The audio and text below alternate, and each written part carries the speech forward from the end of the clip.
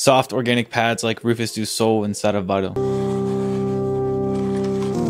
Let's leave in that saw wave for the first oscillator, and the second is going to be a sine wave from the basic shapes. Then add some voices of unison with no detune. This will give us some width without that detune effect, and turn down that sine wave a little bit.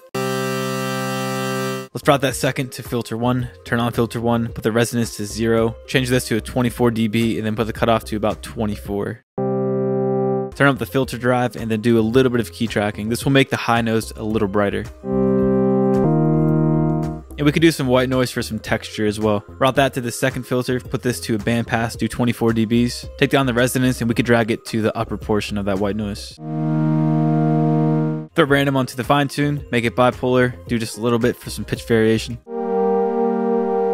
You can do some chorus for width, do just a little bit of downsampling for that high end, and we could EQ out some of the low frequencies.